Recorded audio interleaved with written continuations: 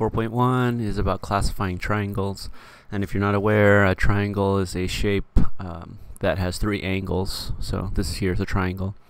If all three of the angles of a triangle are acute angles, then the triangle is called an acute triangle. If all three angles in an acute triangle are congruent, then the triangle is an equiangular triangle, meaning all the angles are equal.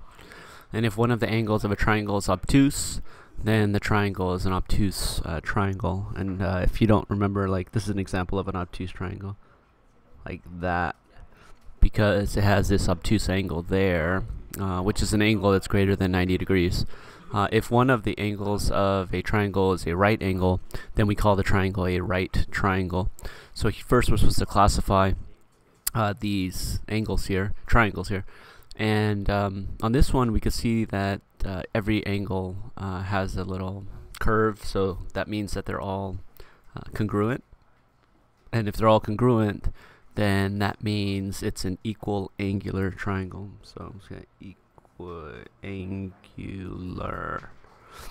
Over here we have a triangle that has an obtuse angle. Angle E is obtuse, so that's greater than 90 degrees. So we're going to say obtuse triangle.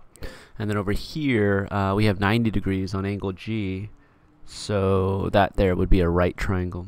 So let's say right triangle.